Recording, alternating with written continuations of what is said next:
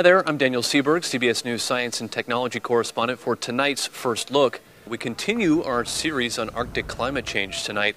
In this case, we're going to be following along with the scientists very closely as they look at everything within the ocean, right from the surface down to the seabed. So to measure what's happening up there, they need to look at everything from the tiniest microorganisms right up to the top of the food chain in the Arctic, which are the polar bears, which we actually got a chance to see while we were up there. So it's very painstaking work, what these scientists are doing to get these measurements and add what they get to the growing body of knowledge of what's happening in the Arctic. Of course, what's happening there is connected with what's happening south, too, when we're talking about climate change. It's all interconnected, and so tonight's story hopefully will help to illustrate that the food chain is being affected by all of this climate change. So we hope you'll watch tonight as we continue our series and we journey to the top of the world.